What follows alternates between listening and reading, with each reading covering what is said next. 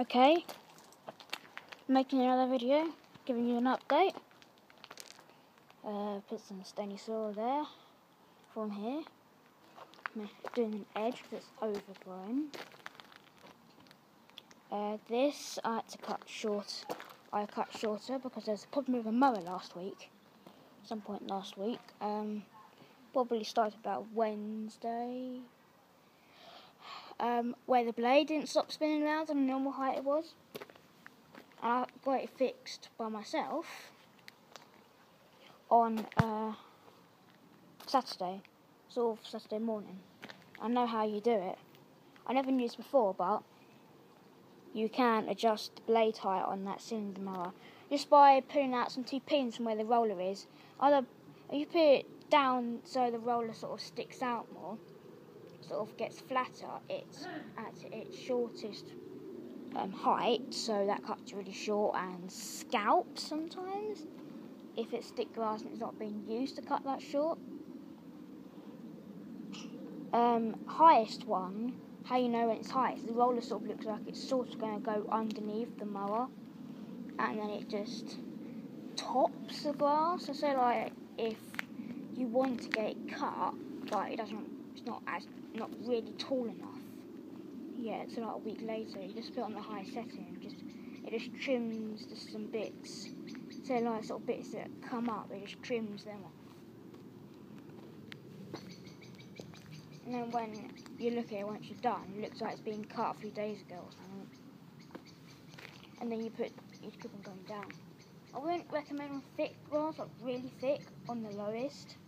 If it's a bit bumpy, then it's just going to pull bits up and yeah, doesn't look good. Did it earlier on to that bit over there, not good. Anyway, it's getting dark. It is the 30th of September. Last day. Tomorrow it will be the last day of September. Tomorrow it will be the first day, the 1st of October 2014. Wednesday, and I'm getting the flu jab. Lol. Anyway, here's more of the edge. So, what the fuck? Look at this. That's how far over it's grown. And now we're getting that thing growing there. Where they are, they're growing all over the place. I think it's dropped them off more now it's on the lower setting. I need to get that into the garden. I'll take a few seconds.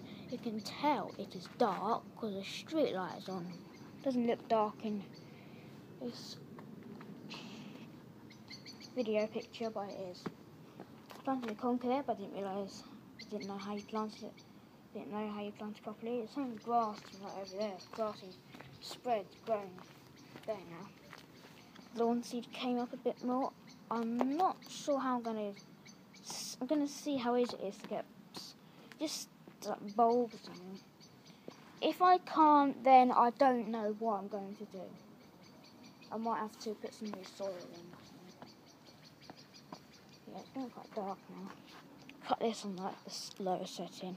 Gonna put some bulbs in here. Probably need to like clear it out again.